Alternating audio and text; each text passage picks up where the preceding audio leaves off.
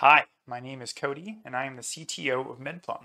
Today we're going to do a quick intro to the Medplum repository and get it up and running.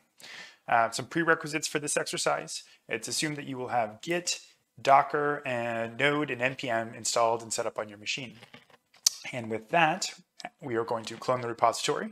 We will build all of the projects in the mono repo. We'll start some background services. We'll start the Medplum server. Then we'll start the Medplum web app. Then we'll log in and maybe create some resources in the front end tool. Okay, let's get started. Here I am in a clean directory, nothing installed. Let's go ahead and clone the repo. Git clone, git at github.com, medplum/medplum.git. Great. We can now go into the Medplum directory and check out all the packages available. Like I said, Medplum is a mono repo, so this is everything in the Medplum project. Next, let's go ahead and install dependencies with npm ci. Next, we can kick off a full build with npm run build. Great, the build is complete. So now we're going to start some background services. For that, I'm going to flip over to a different console and go into our Medplum directory and run docker compose up. This is going to download and install and set up Postgres and Redis. And with both, it will set up the database schema. That was pretty fast. So let's flip back to our other console.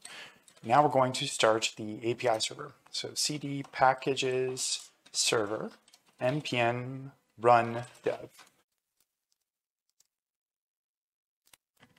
While that's wrapping up, we'll go ahead and start another terminal to start the front end web application.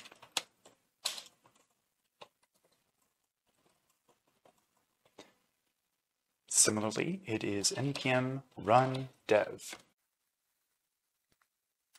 Great. Now that everything's running, we can open a web browser. We will navigate to localhost port 3000.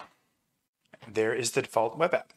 The default username is admin@example.com, and the default password is medplum_admin, all lowercase. Obviously, you'd want to change that right after setting up the project. We can sign in, and here we are with a clean project on the Medplum server. On the left-hand nav, you can see the different default resource types, including patient. Let's go ahead and create a new FHIR patient resource for demonstration. I'm going to give this patient the name Homer Simpson.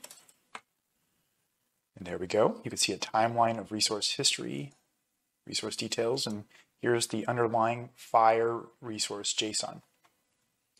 Great. And with that, we've completed our initial setup. We cloned the repository, we built the project, and ran the application. Check out the www.medplum.com for more documentation on what to do next. Thank you.